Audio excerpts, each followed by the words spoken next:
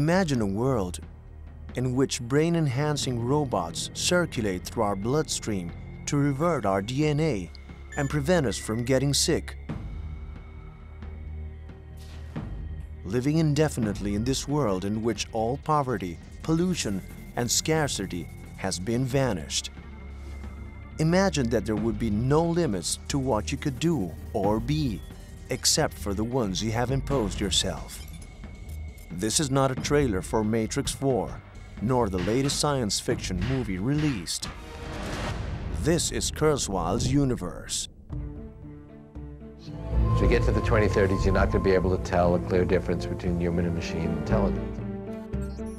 I do plan to bring back my father. These ideas are going to ultimately change the world. We didn't stay on the ground, we didn't stay on the planet, and we didn't stay with the limitations of our biology. Ray Kurzweil is one of the world's leading inventors, thinkers, and futurists. The man who believes that in less than a quarter of a century, humanity will undergo a quantum leap in evolution with the merge of artificial and human intelligence. Ray Kurzweil, today on The Spot. Bill Gates wants to have him on his bedside table. This guy is freaky. He says computers will have consciousness in just 25 years. The Wall Street Journal describes him as the restless genius. I think Ray is performing the service of a prophet.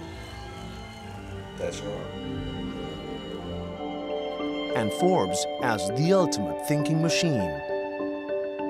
Inc. magazine ranked him number 8 among entrepreneurs, calling him the rightful heir to Thomas Edison.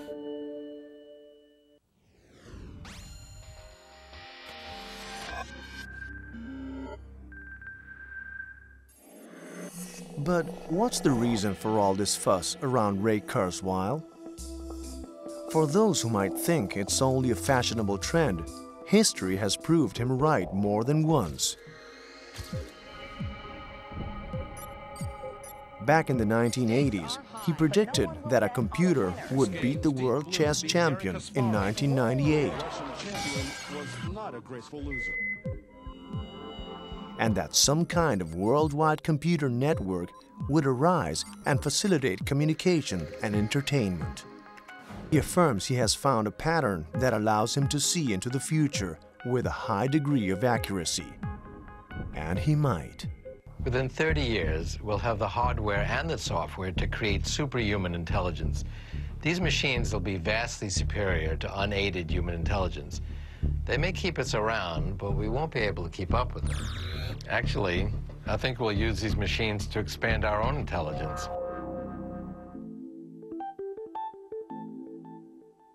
Most of his predictions have become true. Maybe that's the reason why this genius has seduced even the cinematographic industry. 2 film producers have found him as the starring character of their projects. And at the age of 62, he has allowed a 24-hour cameraman to follow him on his daily life. The purpose? To portray the mind of a genius.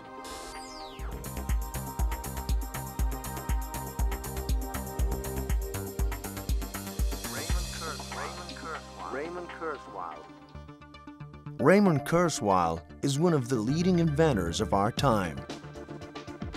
For several decades now, he has been revealing his wisdom to the world with a wide range of products he has developed. From reading machines to poem makers, his creations have allowed people worldwide to read, create, and live fantastic virtual lives. Available at the touch of a panel. You can be someone else. Nice to meet you. Looking back on his amazing portfolio, an almost modest Kurzweil claims he always knew he would be an inventor. Even as a young boy, he found the idea of making something out of nothing magic. Secret, starring Steve Allen.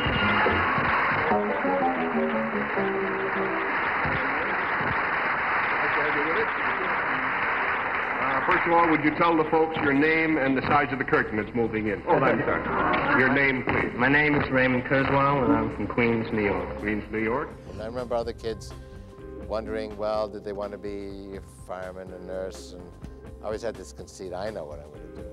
I do have to admit, actually, I had the idea that I would be a very successful inventor.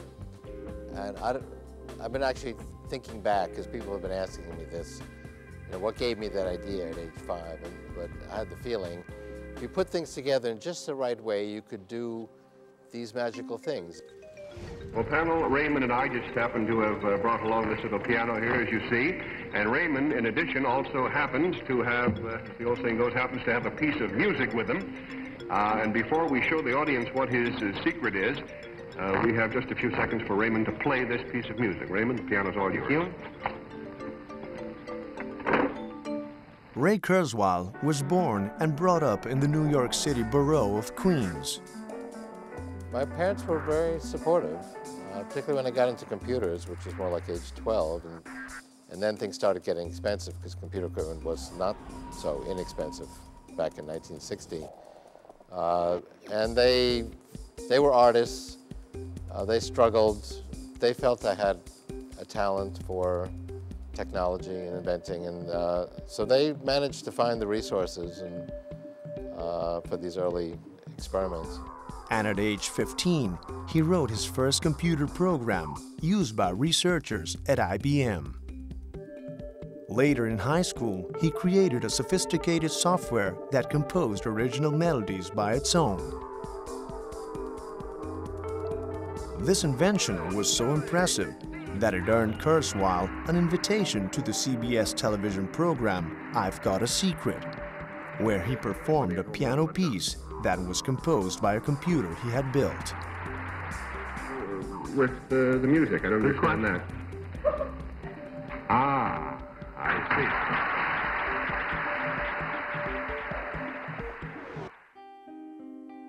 But Raymond's precocity can be noticed beyond his high school inventions. Besides a genius mind for technology, he soon showed smart sense for business too.